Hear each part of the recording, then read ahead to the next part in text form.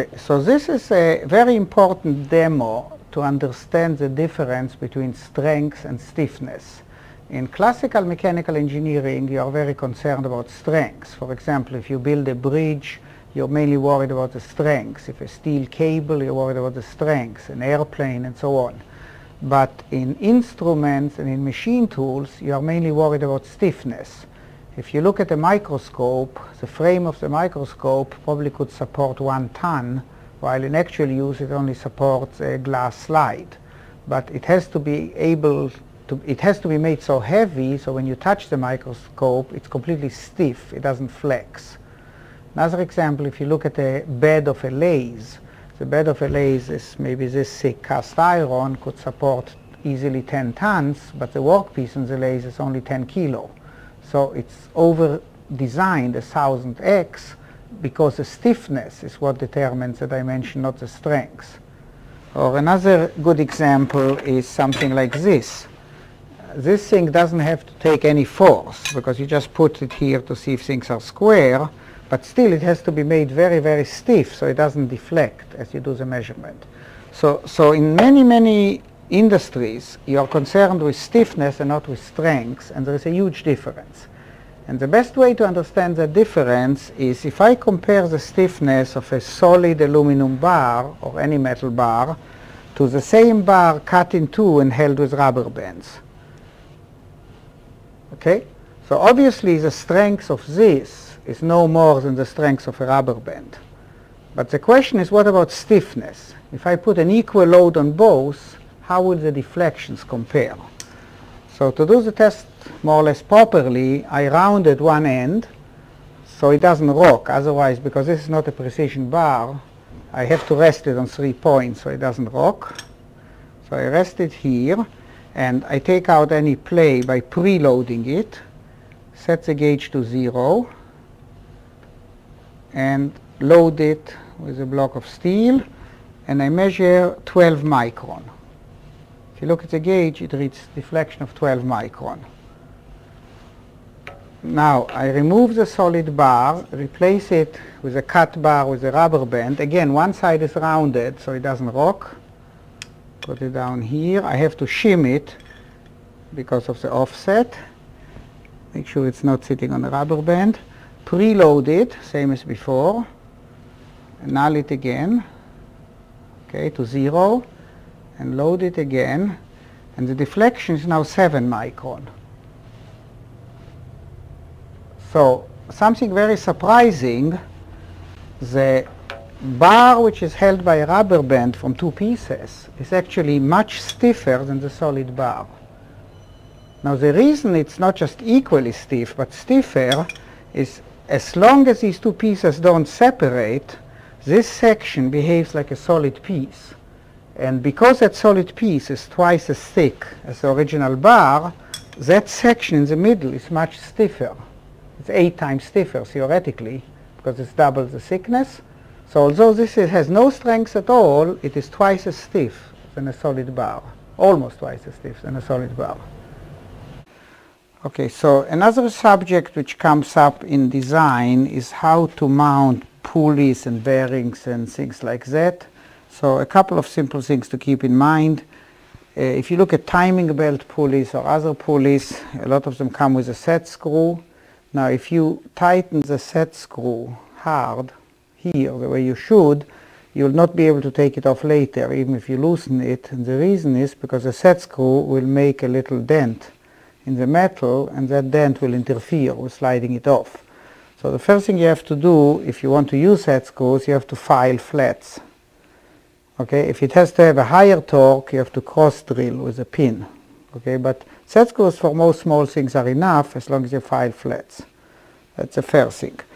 Now, a better type of clamping, especially if you have a water jet, is some kind of flexure-based clamping where you have a housing which flexes and grips. So this is an example of this kind of flexure-based clamping where you have a split piece with a screw. You put it on here, and when you tighten the screw, the split piece squeezes around the shaft. this doesn't mar the shaft and distributes the load all around it. So it's a much better clamping system, and if you're going to machine the pulley anyway, you can machine in with a water jet some cuts. You can also use a taper plug idea we have seen before for one side to do it. Okay, the other subject which comes up is how to mount a shaft on bearings. So the first thing, two things to keep in mind, that a bearing, a single bearing by itself has a lot of play, and they are designed to have play. So this bearing is a perfect fit on the shaft, but if I put it up here and hold it, you can see how much play there is in the shaft. Okay, the play is not between the shaft and the bearing, the play is in the bearing itself. So there's about this much play in every bearing, even the most precise bearing. Because these bearings were designed always to work in preloaded pairs. So if I wanted to make this shaft in a housing, I would put a bearing at each end, and I would preload the bearings against each other. Okay? So I can preload them either by putting a step on the outside or a step on the inside. So for example, an easy way to preload bearings is to put a sleeve on the shaft. So right now here, I just put a sleeve on the shaft because I'm trying to use a standard off-the-shelf shaft, like a dowel pin, so I don't have to machine it. So I just slide the sleeve over it. And now what I want to do is push the two bearings by the housing to squeeze them together against the sleeve so they're preloaded. Now if the housing isn't accurate enough and you are worried about the preload, the usual way to solve it is by putting a spring washer or a wave washer. A wave washer is a washer which has a wavy shape which can be squeezed to be flat. So if I put a wave washer here and a bearing, the preload is not so critical because there is some flex in the washer. So I flatten out the washer, and now if I do that, there is no play in the shaft. Okay. Now if I wanted to put this into a housing made from spot welded sheet metal, the wall thickness is too thin to hold the bearing. So what you'd have to do, you'd have to, when you fabricate the box, you'll have to beef up the wall a bit. And if you look at this gearbox, you can see, first you can see the wave washer here preloading the bearing, but you can see there was some water jet cut additional plates which are permanently mounted with screws on the box, and these are thick enough to contain the bearing. Okay? Now, so the question is, how can you get them exactly aligned? Because of course you can't really rely on bending the sheet metal to align it. So the way it was done here, part of the alignment came from the fact that I'm using welded nuts which have self-aligning holes, and I'm using flathead screws which have a taper. So when I tighten the flathead screws, they pull into position, this part, but it's only accurate for low precision stuff. If this was high precision stuff, I would have to line bore it.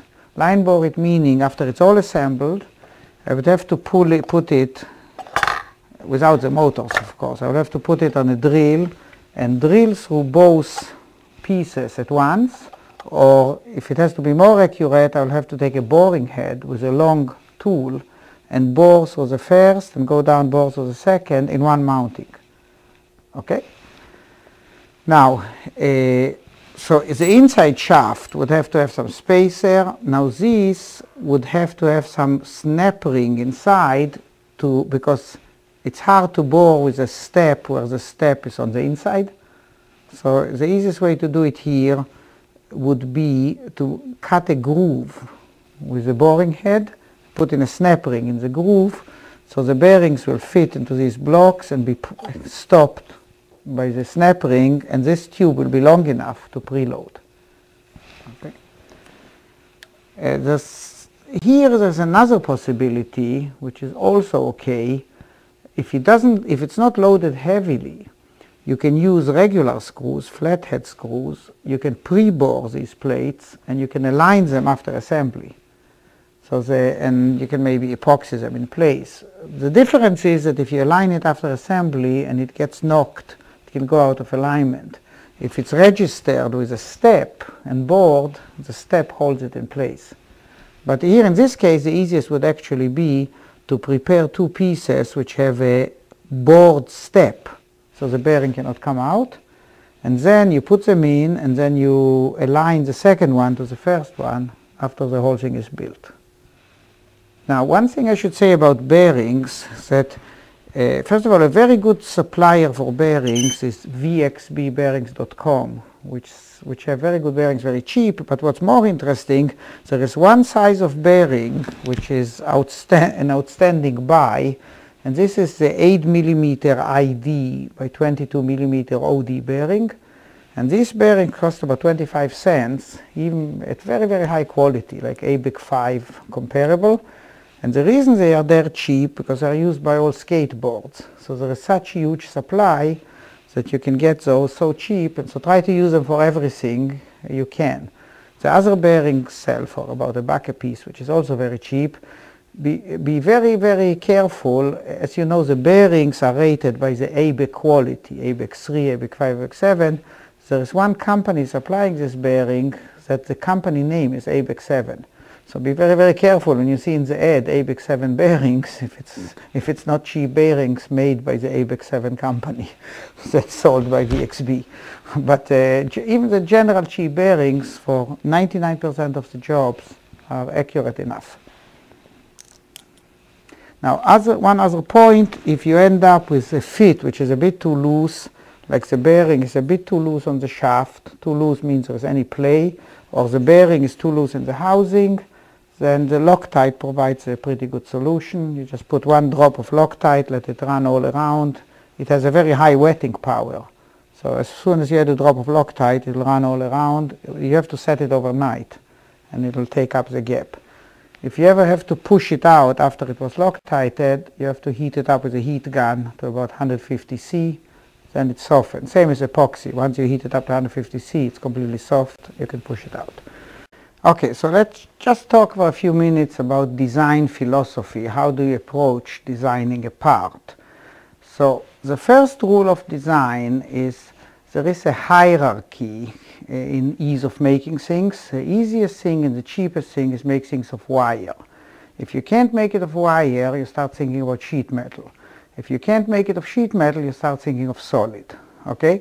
But if there is an easy way to make it of wire, both as one-off and production, it's the fastest. Good example is this wire bottle caps. You put it down, it latches beautifully, it opens beautifully. So especially if you design for production, there is two reasons why design with wire is cheaper than anything else. The first reason is that if you make things from wire, there is zero waste. Making it from any other material has waste, right? Because the wire comes on a spool, there's absolutely zero waste. The second thing is there's minimal finishing, because you don't have to deburr the corners, you only have a sharp end to the wire, the rest is all smooth. If you bend it smartly, the sharp end is hidden, like in this case, where it's hidden here or hidden in the glass, there's no deburring. But there is another reason, especially these days, why if you design for production, you always think of wire first, because there are CNC machines which bend wire into any shape very cheaply. And in the old days, it was a machine with a mechanical setup, it was tooling, it was expensive. But the new type of machines, the wire is just fed out like this from a bushing. And there are 4 computer-controlled fingers which bend the wire as it's fed from the bushing. So as the wire or tube, could be tube 2, as it's fed out of the bushing, it's bent. And because you have 4 fingers, it can be bent in anywhere in a full circle. So this whole piece can be actually fed out from a CNC wire bender, and you see it take shape in the air by itself without any tooling. And that's an immense advantage, that there is no tooling to get any shape you want. Okay, so this is wire. Now, if you can't make it from wire, you start thinking of sheet metal, and we talked a lot about water jet and sheet metal, so we don't have to cover it, but there is some things which actually work very well with sheet metal and even better than solid. An example, one example is, this is something very common, say for a computer terminal holder, a monitor. You want something which is easily adjustable and easily lockable. Okay? So this thing, when you lock it, it's totally rigid, much more rigid than any machine form solid lock is. The reason of this is that it has many, many surfaces. So the total friction gets multiplied by the number of surfaces. It's basically the same idea as what's called a multi-disc clutch. There is some clutch in mechanical engineering called a multi-disc clutch, the same principle. So a very small hinge can be locked and have immense locking power. So you should always think, is there a way to make it of sheet metal instead of machining it? Because once it's sheet metal, of course, all the techniques we looked at before come in handy. Now, if it doesn't work, it has to be built from solid. You can make it from solid. But now, when you make it from solid, you start looking at the accuracy and at the precision of the parts. And you start thinking about it. First, what are you after? I already explained before the difference between strength and stiffness.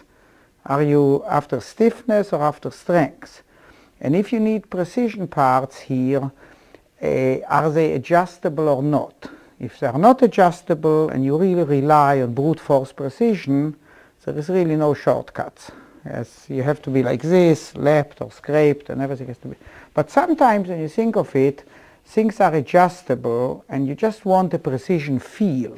You want adjustability. You want a nice smooth feel, but the absolute position is actually adjustable.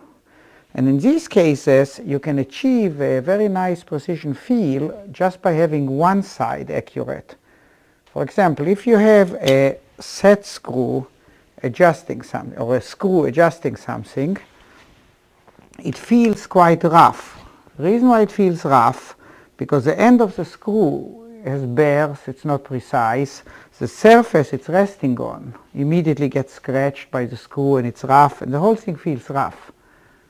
Okay, so when you try to adjust it to a micron, it's quite a rough adjustment.